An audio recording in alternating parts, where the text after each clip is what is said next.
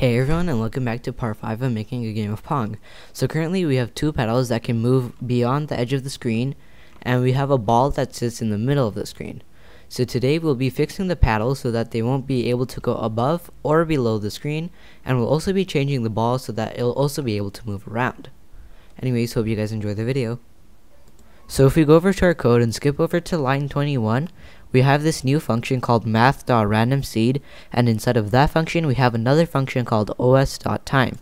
So basically math.randomSeed is basically just a seed, and it's randomly number generated. So basically it's going to be random each time. And os.time is using our current time, and it'll also be different each time we start up our application. So now if we scroll down to line 37, we have these two new variables that position the paddles on the y-axis so that they can only move up or down. And on line 41 and 42, we have the position of where the ball is when we start the game. And down here we have two variables, ball dx and ball dy. And basically this is just a random math.random returns a random value between the left and right number. And we're declaring game state to start, and then here we end this function. And over down here we have if love.keyboard is down w, then we're making it so that our paddle won't be able to go above the screen or below the screen, and that's for the down key. And the same thing for the up and down arrow keys, and it's just the same thing as over here, except that it's renamed for up and down.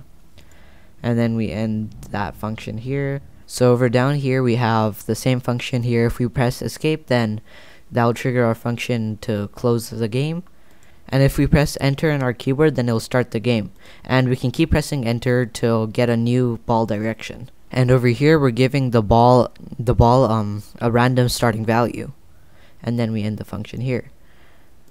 And over here we have the function love.draw, and we're drawing if the game is in start, then we have start state, but if it's not in the start state, then we put play state. And these are just rendering our first paddles, and this one is just rendering the ball. And then we end our function. So that's basically it. So now if we run this, we get this. So in the beginning we have a start state, and we're able to move our paddles up and down, and now this time it doesn't go above or below the end of the screen. So this is a good feature. And now if we press enter on our keyboard, then the ball goes to a random position, and if we keep pressing enter, then it'll keep going into a different position. And whenever I press enter, you can see that it changes from start state to play state. But the only thing that needs to be fixed here is that if we try hitting the ball, then we want it to reflect back, but right now it's just going right through. So that's another thing we gotta fix, but so far it's looking pretty well. So that's basically it for this video. I hope you all enjoyed, and see you guys in my next video.